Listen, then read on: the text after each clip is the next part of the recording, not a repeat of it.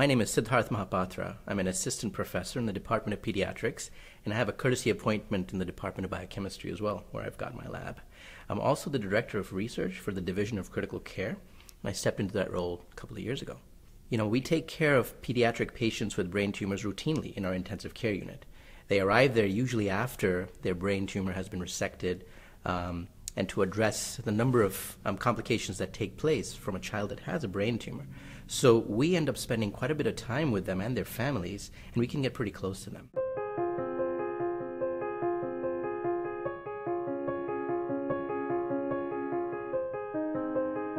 Within brain tumors, medulloblastoma is the most malignant.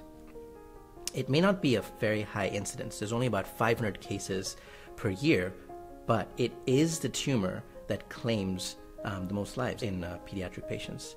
But even within medulloblastoma, there's a grade of different tumors that a child can get. There are ones that are very well tolerated and those that the child has a beautiful cure rate from. And that's not the ones I'm interested in. What I'm interested in are the high-risk groups.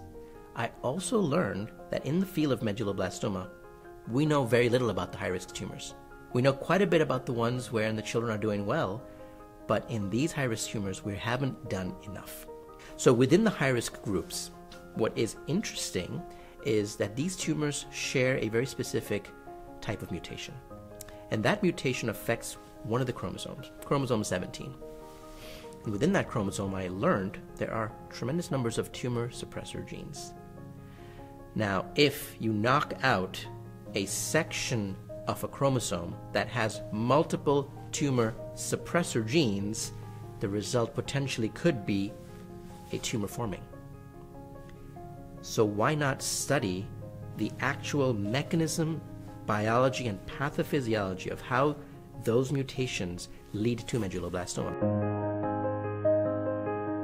Because when you study that, when you get a good understanding of the mechanisms that lead to these tumors, you can design therapies to potentially reverse or prevent those from ever taking place or address the loss of those tumor suppressor genes. There's a big gap. Like, people are studying these other two tumors there, putting all of their efforts into it, but these, we're kind of shying away from it because we don't get it. We don't really understand those, so you know what, we'll see. We'll talk about these two and then we'll work on those later. I'm like, you know what, no, let's work on these now.